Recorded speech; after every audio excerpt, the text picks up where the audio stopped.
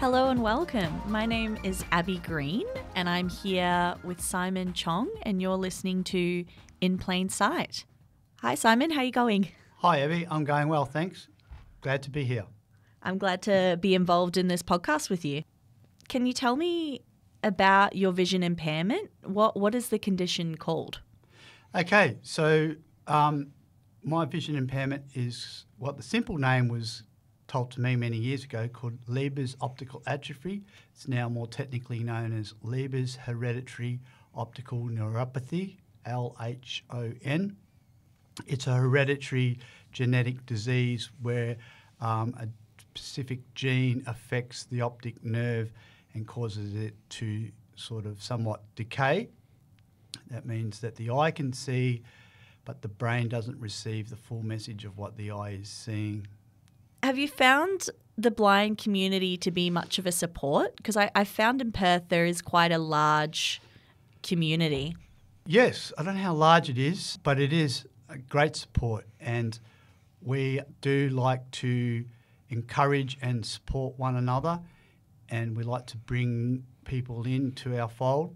And it was one of the best learning aspects I had when I became vision impaired, was to meet other people who are blind and vision impaired, because you might be able to learn the technical assistance that you need to be blind and vision impaired, but to learn to live life as a blind person, you need to meet other people living that same life.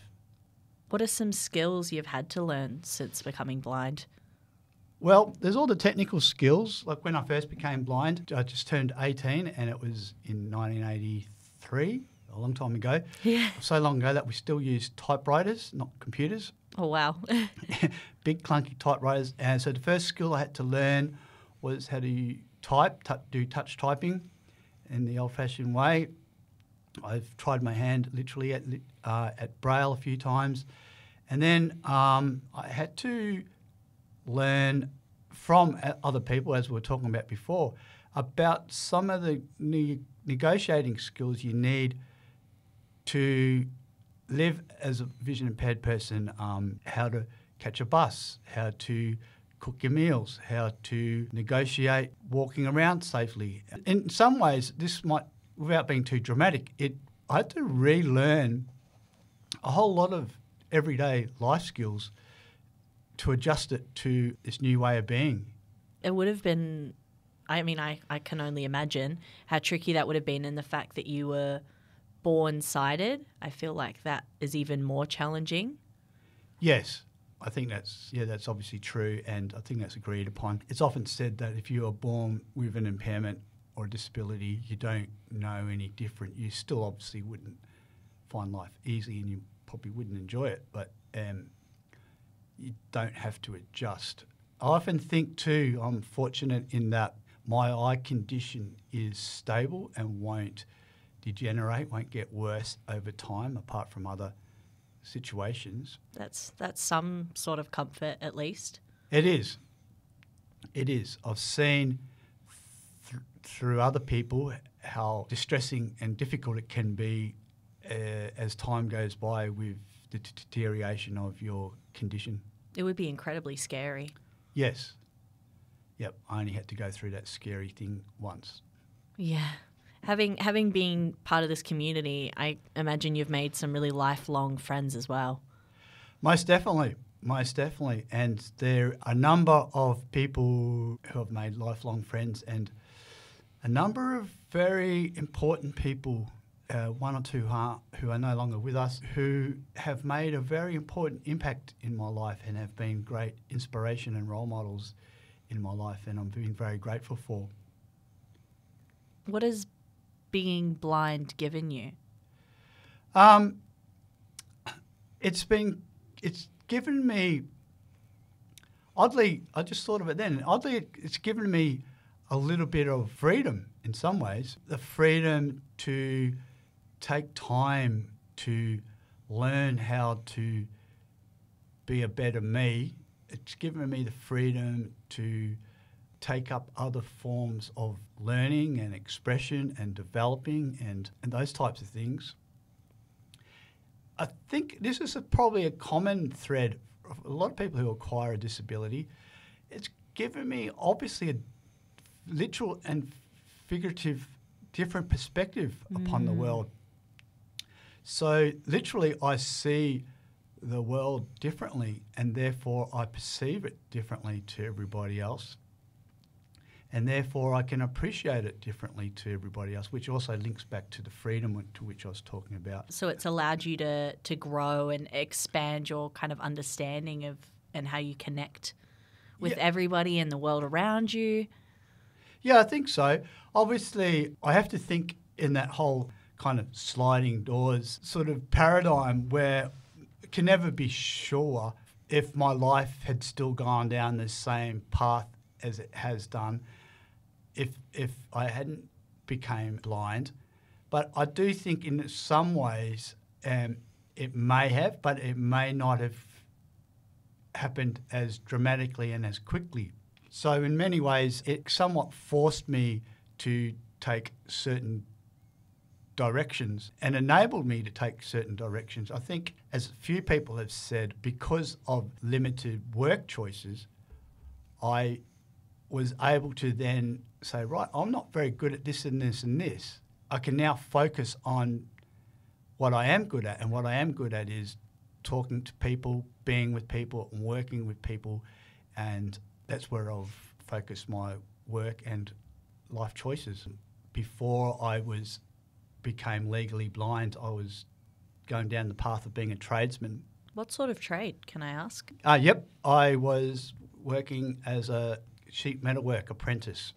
I was working in a air conditioning factory where we made our own air conditioning units, and ducting back then was made out of sheet metal, and we did a whole bunch of things like that, and I was not very good at it.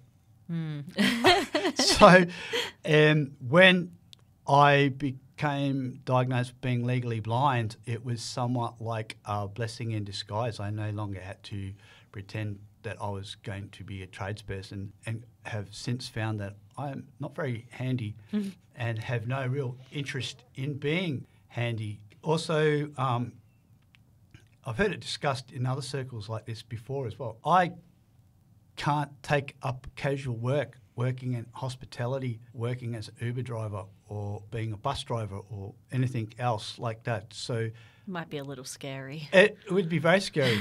A number of my friends from way back were also glad that I lost my licence, because I wasn't a very good driver either. Yeah. Which also made me wonder if I was losing my sight prior to before I even really noticed. That's interesting to think about, yeah. Yeah. But I could use that as an excuse for some of the dumb things I did. But exactly. Not sure if that's true or not. I think it's so unique and wonderful to be able to see this situation and almost this diagnosis as a blessing in disguise in some ways, and as a way to grow and see the world differently, I think. Yeah, well, that's such a beautiful perspective. I think that that's the only way to look at it in a way. I mean, I'm not saying that I found it easy. Oh, of course. And I'm not saying that I would rather not have this condition. And there are many, many times throughout, probably every day, where I go, oh, gee, that's annoying. I wish I could see that. And because there are times throughout every day where I have to do something that is more tricky, takes longer, have to pull out a magnifying glass to read that thing there. Nothing when you have a disability is as simple and as straightforward as it could or should be without that disability. But I have been fortunate in my mindset that it took a long time to that mindset, by the way, too, that I don't see, there are benefits, blessings, I suppose. Yep. I don't know about benefits, but blessings at least. I think it's always better to be positive about life. There's no point in being negative on things you can't change, you know? That's the key too. You can't change it. So you've got to learn to live with it. You don't have to learn to love it, but you can learn to live with it and smile while doing it. Exactly. There's this idea that going blind enhances your other senses. What do you think of that? Have you found that? I've always found this very interesting. At the age I am now, I can't remember what it was like with my other senses before that. But you're more aware of your other senses. It physically cannot improve your other senses in a technical sense, but I am aware of other noises that other people aren't aware. I'll often make a comment, "Oh, listen to that lovely bird over there," and people go, "Where?" Or I'll go, "Oh, that person over there is complaining about something to their partner." And they go, "What? How can you hear that?" I go, "Well, I can." And that doesn't mean that I'm not paying attention to where I am right now. It's just that I am aware of all the different noises in the room or in the place. And that's often to the point too where if that sense, especially of hearing, is limited in some way, say if you're in a very noisy environment, like a loud cafe or a nightclub or something, it can do the opposite. It can make you feel a bit disorientated and make you feel less competent and safe at times. Because you do rely on your hearing and your sense of touch in other ways, It's definitely an interesting concept. So it's more of, rather than enhancing, you just feel like you're more aware of it, and because you've lost one sense, it kind of hones into the other senses. Yeah, you're in tune. But even with the sense of touch, if I'm in an unfamiliar place, I will walk in a slightly different way. I will not shuffle my feet, but I will use my feet to feel the ground beneath me and to feel my way. I will sometimes walk with my hand in front of me to feel if there is a door open or if there's a gap, where the gap in the door space is, or things like that. So I don't know if I have any extra sensory perception with my body or my hearing or my sight or my mind. Or No superpowers. not that I'm aware of. Not that I've picked up on, None that'll work for me in any way, No superpowers, no. It's been really lovely to speak with you and very, for lack of a better word, eye-opening. Is there anything else that you wanted to add or anything? Yeah, well, we touched on this just before. It'd be difficult to call them benefits, but there have been some things that I have developed since I have become legally blind that I would consider have enhanced certain skills. Like at the moment, we are recording this interview in the Vision Australia radio studios in Perth. Obviously, I wouldn't have anything to do with Vision Australia if I wasn't blind. I may or may not have gone down the path of working on a radio station if I hadn't have lost my sight.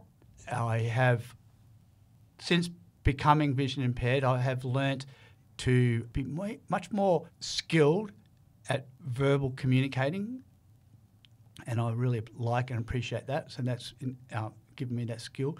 And earlier you asked me about some of the people that I've met, and I wanted to name just one person at least who I wanted to somewhat give thanks and praise to, and in some ways give a dedication to, because he was a good friend of mine and he passed away in 2016, and his name is David Tiger Regan. I'm so sorry. A friend to many people. I thought he was my best friend, and I've since found out that everyone that he knew thought that Dave was their best friend because he was that type of person. He was a beautiful man. He was a talented musician, a great friend to many, as I said, and it's in many ways that his legacy and his memory have inspired me and motivated to do this work on the recording and to do this work on the radio station and to create these podcasts. So love you, Dave Regan. Thank you very much. Thank you so much for speaking with me. I found this so engaging and such a wonderfully unique point of view. Thanks, Abby. I found it engaging and interesting too. I really enjoyed it, and I liked talking with you. Thank you. Hopefully we can talk again soon. Yeah, that would be great, and look forward to it. Thank you for listening. You've been listening to In Plain Sight with Simon and Abby.